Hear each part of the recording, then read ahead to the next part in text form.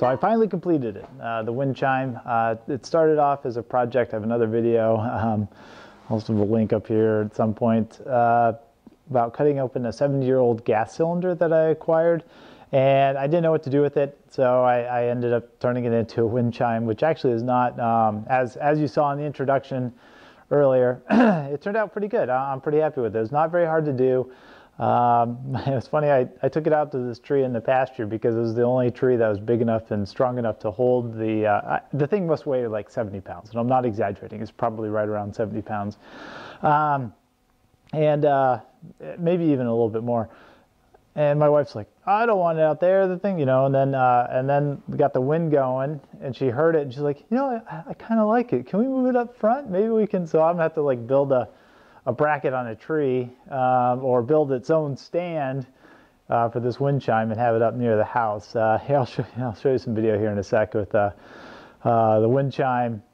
Hearing it from my house, it's about 200 yards away. So I'm pretty happy with it. It's actually a pretty easy project to do, really. I mean, once you cut it open, I used the Amico plasma cutter to do that, and I have another video review on that if you're interested in seeing it, and there'll be a link here in a sec. So I don't want to get too lengthy. Actually, I shot this video once, and it was like 20 minutes, and I don't think people are going to watch this video for 20 minutes. So I'm curtailing it down now into a much more consumable video here. So really the highlights, somebody asked about tuning the wind chime. In this particular instance, I was trying to figure out like tuning, like what would be and what that would entail. And because they have a dome,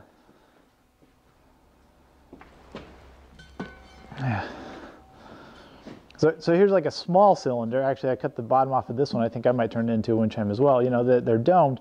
They don't really tune if you're hanging it from a specific spot. Now, I was watching other videos where if you cut the cylinders, or you have a tube, then you figure out where to hold it, and you get different tones depending on where you hold it. But because air cylinders come to a dome top, and you're hanging it from there, really what you're probably tuning it based on where you cut the cylinder. So I already cut it, so it's already kind of tuned. It's going to give me a tone. Now with the knocker inside, you're really just changing how loud it's going to be depending. Like you hit it up here, you have to hit it with much more force to get the same sound as you lightly tapping it down here. So it really just comes to like hanging the knocker as low as possible. And so I'll show you a short clip. I'm going to try to keep it short because I was rambling quite a bit while I was doing it, of how I did it with the bigger one, just so you get an idea. And then what I also did is I took, actually, it was the bottom of this one, and that became the knocker for the bigger one, and I welded the chain to it. Now, just a brief description of the chain. I just got this at Home Depot, and I'll look up the size and I'll put it in text here in a sec. But it's just stainless steel chain. And the reason I chose stainless steel was because I figured it won't rot, you know, it won't rust, and a 70-pound air cylinder, I don't want it falling down. Basically all I do is you take a link and you hold it like this and you put it in a vise and you squish it, because this particular chain is just big enough or just small enough to fit through the opening of the cylinder of that big air tank. It won't fit through this one, but it'll fit through on the big air cylinder. It'll fit through that hole, just big enough. So all you have to do is just squish this just a little bit, distort it so it bows out, and then it'll hang off of that one link. So that's how I hung it. And then all I did was I took a cedar shingle, and that's what I use as the little, I call it a little sail to catch the wind at the bottom.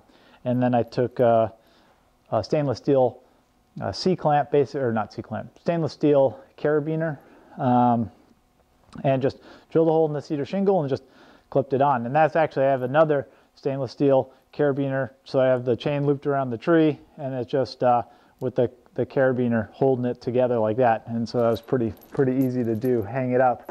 Not a lot of fab work, but there's the welding of the chain to the knocker, which I will show. So I think that's enough talking for now.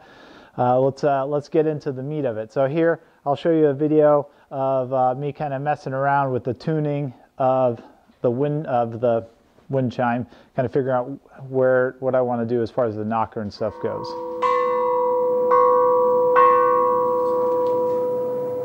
Somebody asked about tuning. I don't know if there's much tuning other than you just choose what level, like where you cut it.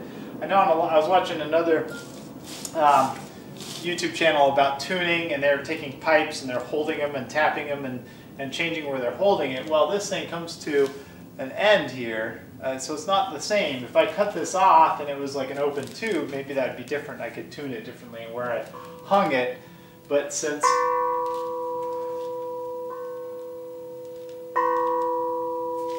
I don't think it changes sound,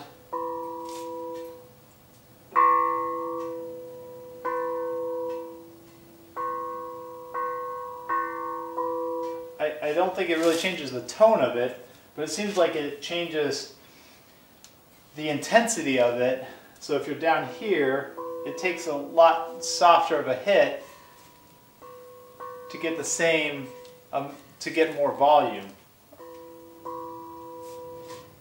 So if I don't know, I can't standardize, but if you can imagine this as a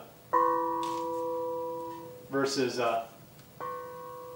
it's much quieter. And I don't think I can hit it hard enough like this to get the same amount of volume as if I hit down here. Much louder. I don't know if you can hear that, but I can. Now if I try to hit it, that's about as hard as I want to hit it with the tip of my finger. Ow, it hurts.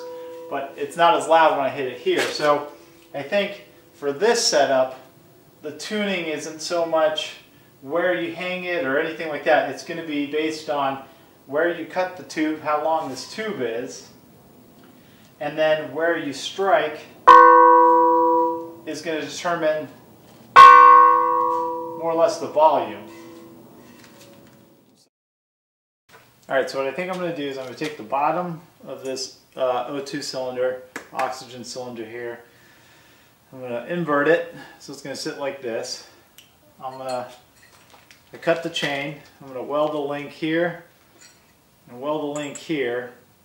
Now I got to remember to actually have the chain hooked on before I do that, otherwise it won't do me much good. I also have to clip into it. I mean, my other option would be like drill a hole through this or cut a hole with the plasma cutter and then feed the chain through it and then you know, distort the link like I did to hold the cylinder itself. And I could do that, but you know, I think I kind of like the idea of just welding it on and then welding the chain to it. This is stainless steel chain. This is steel. You can weld them together with just your regular steel wire. Of course, it'll rust. I mean, you know, where you weld, but it won't rust. You know, the stainless will still be okay. The steel is essentially still steel. It's better to weld it with stainless steel wire because then you maintain the stainless steel properties. But I think it'll be fine for this application, so I'm not too concerned. So what I'm going to do now is I'm going to sand this down, take the paint off so I can weld to it, and do the same thing on the other side. I have a lot of burrs here because I used the cutoff wheel to cut this, so I'll go ahead and clean up the edges as well. And then the reason I'm inverting it is so that if water does collect, at least it's a little bit of a dimple here, but it's a bigger possibility of holding water on this side. So I figure at least on this side it can't hold as much. And then you know, even if it got inside the cylinder somehow, because I mean the chain, it's going to be open at the top, so water could go down the chain basically and pool here. So let's go ahead and get that done. I'm just going to use my angle grinder thingy and clean it up.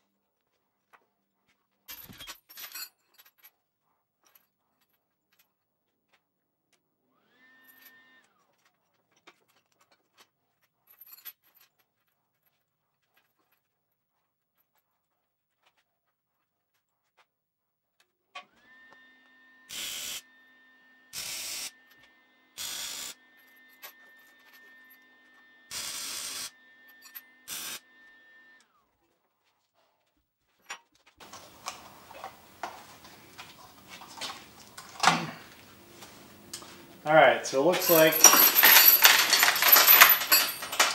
I got my knocker done. So what I can do, and then that cedar plank I talked about earlier, I'll just use basically a carabiner clip like this, clip through here, and then also my intention is to clip it through basically the wood knocker. I'm hoping that this should have enough room, hopefully. If not, I mean, I can do something else. And then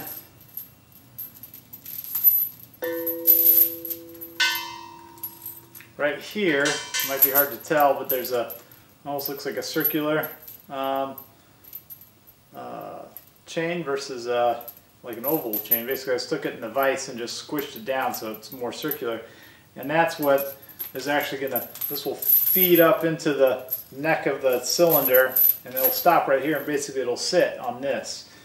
Because it's stainless steel, I don't expect it to rot away and then eventually degrade. It might, because it's going to be in contact with steel. There's something called galvanic corrosion that occurs when you have two dissimilar metals together, but without looking at the table, I would assume stainless steel and steel are close enough to each other in properties that they're not going to have what they call a voltage potential. So if you wanted to learn a little bit more about galvanic corrosion, maybe I'll shoot another video, and you can put it, ask the question in the comment section below, and maybe I'll talk a little bit about what galvanic corrosion is. I decided not to like sand off the paint because I was worried that it might have lead paint in it. And so I'm leaving it as is at the moment. Maybe when it gets a little bit warmer, I'll actually be able to like paint it up, some neat colors or do some designs on it and stuff like that. But I haven't been able to do it right now because it's really cold out, and I don't want to paint it inside the house. Just because of the fumes more so than anything else, or the smell of paint. It's probably not horrible, but it's big, it's awkward to carry in. I'd rather just do it in the garage or do it outside maybe, hanging off the tree. And then I was pretty happy. So then I got it together, and I was able to, a few days ago, I was able to bring it out to the field and get it hung in the tree. So here's that. You can kind of see. I had to find a tree that was strong enough to be able to support it. And of course, right now there's absolutely no wind. I think what I'll have to do is come out again and on just a little bit of wind and catch it with it kind of actually chiming a little bit. I had the use of my trusty tractor back there, lifted the whole contraption up in the bucket, and then I climbed up into the bucket and was able to loop the chain around the branch. So that's the arena, there's the barn, that's my house right there. That's a neighbor's barn, and then his house. And then here's the wind chime. Doesn't look pretty right now. I'm thinking maybe I'll paint over it, or maybe just leave it as is. I don't know. Oh, there's a hawk flying in the background. You probably can't see it. He's circulating over that other tree over there. He's probably looking for some lunch. I don't know if you can see him or not. Let's see if I can zoom in. I don't know if I'm catching him with the phone or not. Sorry, I get easily distracted, but that's definitely a hawk. Not good at identifying exactly which one, maybe a red tail. And then I had to wait a couple days before I actually could hear any wind, and when I did, I was really excited because I could hear it from the house, and as you saw in the video, it was like 200 feet away or something like that, or more, maybe 200 yards away.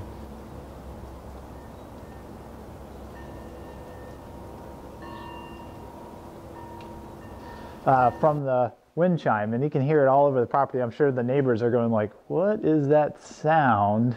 So I don't know, maybe freaking them out a little bit. And that's pretty much it.